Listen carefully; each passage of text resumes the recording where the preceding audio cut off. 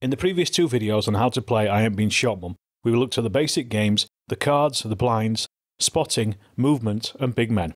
In this one we're going to concentrate on combat, both firing and close assault, and also the results of firing looking at shock and morale, and then we'll finish up by having a quick look at artillery.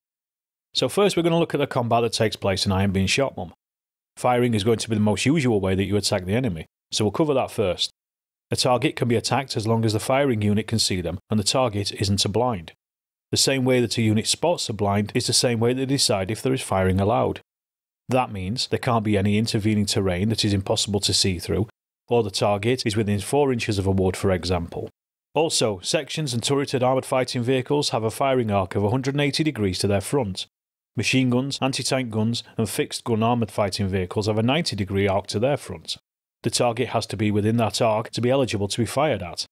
There's no maximum range for most of the weapons in I Ain't Been Shot Mum. The ground scale allows for firing to take place across the board if there is an unobstructed view to the target. However, this would be a rare occurrence and most firing will probably take place at close and effective ranges. Firing is conducted by individual sections or weapons teams, and there is no combining of fire allowed. But once you have assessed your target and measured the range, the firing player decides on how many of their actions they're going to use. Each action you use allows you to roll 1 dice on the firing table. As you can see, the table is broken into columns with the dice score on the left. As we move right, it is broken into close, effective and long ranges. Below this are smaller columns in each of these categories. These are labelled great, OK and poor. The players, between them, decide on how good a shot will be. Many factors will affect this rating. For example, a target stood in the middle of a field with no cover could be rated as a great shot. However, if he's absolutely pouring it with rain, you may want to increase this to an OK shot. A target hiding in thick jungle may be a poor shot, and so on. It is impossible to list every single situation you'll ever find on the tabletop, and there's no hard and fast rules with this rating. It's up to the players to decide between themselves what the ratings mean at that particular point in the game. The dice adjustments don't just stop there. As mentioned in the rules, you can make firing as simple or as complex as you want. You are free to add your own modifiers and shift through the columns as you see fit. There are various other modifiers. This depends on what weapons your sections are armed with, how much shock the unit has, etc, etc. Firing is also affected by big men, who we covered in the last video. When you're using a big man's command initiative to direct fire, you will get a bonus for every level of command initiative that he has. The final number rolled gives you the effect of the firing, and it's read off from the column on the left. Dash is no effect. A number shows how many hits the target has taken. P is a pinned result, which means the target can only fire this turn and is unable to move. An S result is a suppression, which means the target is unable to move and fire for the remainder of this turn. When we know the amount of hits the target has taken, we roll 1 dice per hit and consult the hit effect chart. A score of 1 or 2 is no effect. A score of 3 or 4 is a point of shock, and a score of 5 or 6 is a kill. For each kill result, a figure is removed from the target. Remember that reducing the amount of men in a section or a weapons team will also reduce their actions. For each point of shock, a marker is added to the unit to show their current level of shock. I use these dice holders with a casualty, but anything else will work. Shock is the measure of morale in I Ain't Been Shot Mum. As most units will not fight to the death, shock determines what a unit will do under fire. Each point of shock on a unit will not only reduce its effectiveness in firing, but also reduce the maximum it can move. This is when it is useful to use your big men to try to reduce shock on units under fire. Armoured fighting vehicles that suffer enough shock may actually be abandoned by their crew depending on their quality. A section or weapons team will also lose their bottle if they take more shock points than they have of figures left. The result of this is automatically, and they generally immediately withdraw if they are in the open, light cover or in buildings.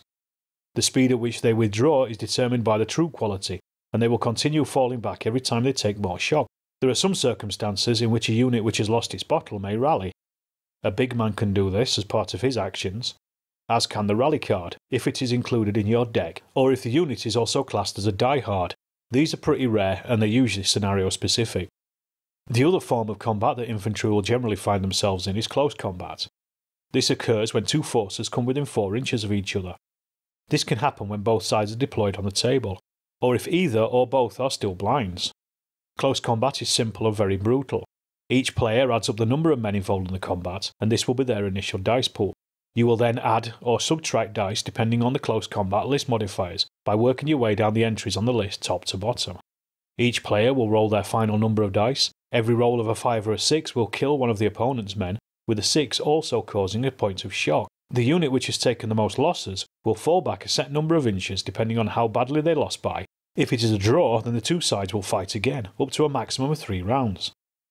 Close combat is ugly, brutish and short, and should only be done when you know you are able to outnumber your opponent to your advantage. High explosive firing against infantry uses a similar method as infantry versus infantry firing. Simply put, the calibre of the weapon firing will give you the amount of strike dice you will roll on the hit table. Rolling ones will indicate a missed shot, but anything else is considered to have hit, and the casualties are dealt with as with infantry fire. However, any unit that is hit is automatically pinned by the fire. Frighteningly, armoured fighting vehicles and guns can fire like this with each action they have. Direct fire against armoured fighting vehicles is also slightly different. Each action the firer has will allow for a shot. The first shot is always considered to be aimed, and any subsequent shot will be a snapshot unless an action is used to aim. 2 dice are rolled, modifiers are added and subtracted, and the result is checked against the to-hit value and the range and cover the target is in. If a hit is achieved, both players will roll a number of dice, the strike value of the firing gun and the armour number of the target. If the number of strike dice that are scored are equal or greater than the armour dice that are scored, then you consult the damage table. Generally, 3 or more hits will destroy the armoured fighting vehicle. Anything less may damage a weapon system or an engine, for instance. Armoured personnel carriers and softskins will take less to destroy them. Infantry firing their man-portable anti-tank weapons against vehicles will also do it in a similar fashion, using the strike value of the particular weapon they are firing if a hit is achieved. Indirect fire from off-board artillery is handled differently again to all other firing and I ain't been shot mum. It involves several steps over a number of turns.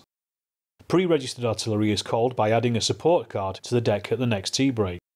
This is generally done by the most senior big man or forward observer requesting the fire. When the support card is drawn, the barrage will fall on an aiming point on the table. The fire will continue every time the support card is drawn unless a battery ceases fire or the fire is redirected or cancelled. Opportunity fire is handled slightly different, as it is a snap call from a big man or a forward observer. As before, when requested, the support card is added to the deck on the next tea break. When the card is drawn, the player must make a test to see if the fire will arrive. This test is dependent on the nationality of his force, and some are worse at calling in artillery support than others for historical reasons. If support fire is called in, the player places their first ranging shot on the target they desire, and then rolls for the deviation dice. If a hit is rolled, the artillery is on target.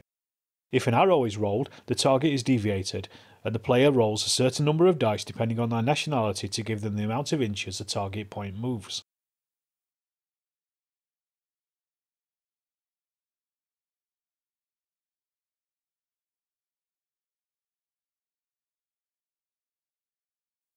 If the target is hit, then the battery will fire for effect.